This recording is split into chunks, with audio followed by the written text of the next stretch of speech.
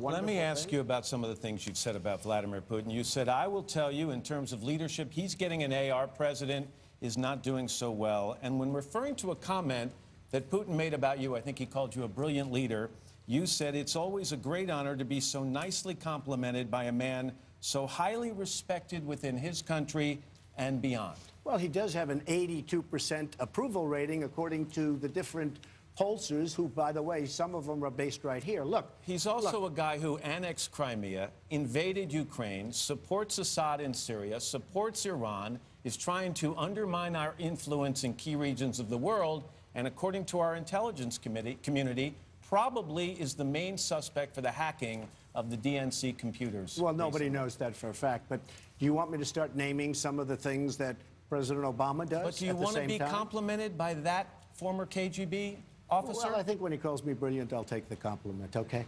The fact is, look, it's not going to get him anywhere. I'm a negotiator.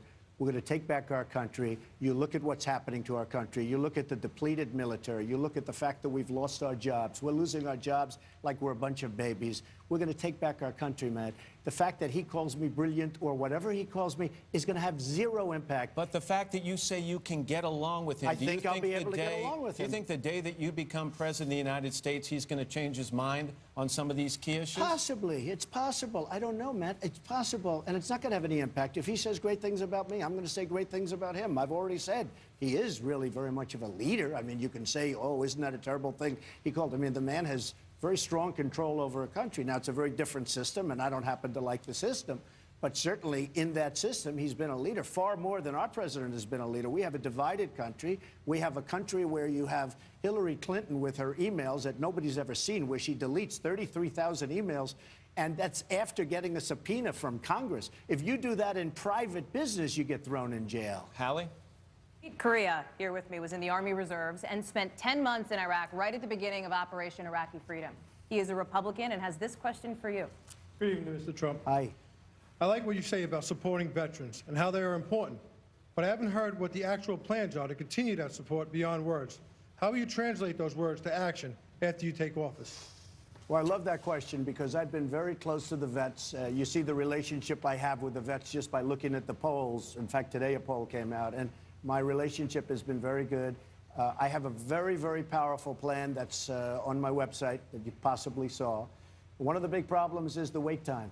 Vets are waiting 6 days, 7 days, 8 days. And by the way, Hillary Clinton 6 months ago said the vets are being treated essentially just fine. There's no real problem. It's over-exaggerated. She did say that. She went on after that and laid out a litany of problems within the VA. Look, I mean, she made up half of the things she said about me. I'm telling you, she said she was satisfied with what was going on in the Veterans Administration. Now, under my plan, if you've got to wait, and by the way, people are dying online. They're dying, waiting to get to see a doctor. They're waiting 5 days and 6 days. Under a part of my plan, if they have that long wait, they walk outside, they go to the local doctor, they choose the doctor, they choose the hospital, whether it's public or private, they get themselves better. In many cases, it's a minor procedure or a pill or just a prescription, and they end up dying because they can't get to see the doctor. We will pay the bill. They go outside, they get a doctor, they get a prescription, they do what they have to do, and we pay the bill. That is something that I have been praised. And by the way, I never said take the VA, take it, the Veterans Administration private. I wouldn't do that.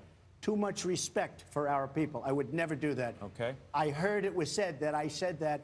I would not do that. But I do believe, when you're waiting in line for 6, 7 days, you should never be in a position like that. You go out, you see the doctor, you get yourself taken care of. Hallie, you've got